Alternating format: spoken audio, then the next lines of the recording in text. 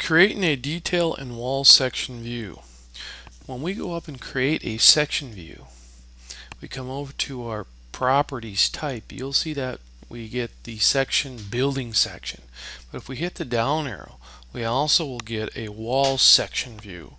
So we can use this for cutting through a wall and showing the details of a wall. But we also get a detailed view.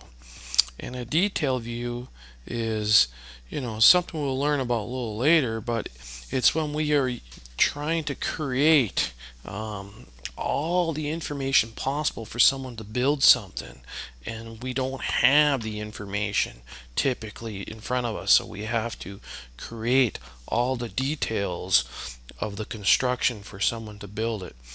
So if we choose these three, notice down below in our project browser we get these things created for us. We'll have a building section here, and we'll have a walls section category, and then actually we'll end up with a details section as well if we create one of those.